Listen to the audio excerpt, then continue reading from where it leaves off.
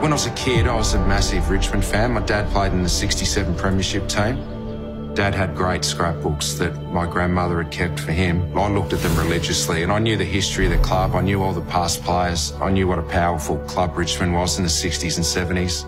I grew up in Tasmania, so I didn't get to see them play a lot, but I remember lying around in the lounge room, on a Saturday afternoon, trying to tune in the AM radio band to try and pick up the footy here in Melbourne. Ride the emotion from a lounge room in Devonport. Really invested in what Richmond was doing. My first footy club was the East Devonport Football Club. My dad had played there in the '70s. In Tassie, at a lot of those local grounds, you can drive the car in, and park around the boundary line and toot the horn when someone kicks a goal. Dad would always get in there early, and we'd generally have the AFL back then on the radio checking the scores of the Tigers games. You sort of feel like you grow up at the club. Part of our weekend was going to the footy. I remember the first Richmond game I went to. My nan lived in Cheltenham. I remember getting on the train and coming into the MCG with her and my pop and walking into the ground. I guess you felt like a tribe walking in to watch your team. And I just remember the colours, everyone had the colours on, and I hadn't really experienced that before in Tassie. You might get 150 people at the footy. There was 150 people in our carriage coming from Cheltenham with Richmond jumpers on. I never really thought of playing for anyone else because I could go to Richmond under the father and son rule. I had that luxury. Dad and me flew over here on the Sunday, watched Richmond play Adelaide. Richmond got pumped by about 15 goals. We walked over to Punt Road after the game, sat in Cameron Schwab's office. He offered me a 4-year contract. It was pretty ordinary coin.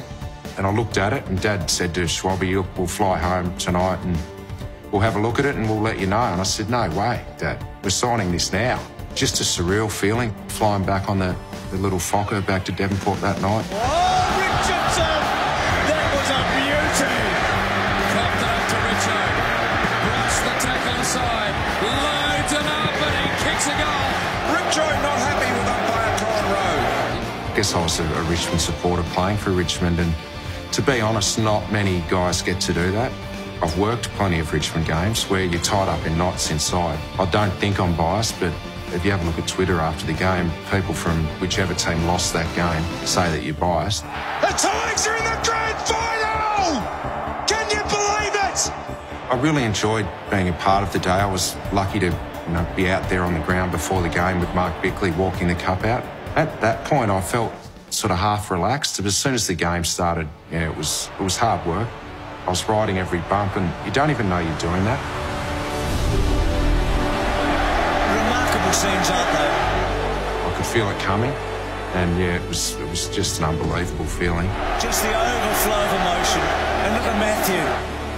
I thought about my old man. Dad's not with us anymore, and I just thought he would have loved to have seen this. He was desperate to see another Richmond premiership.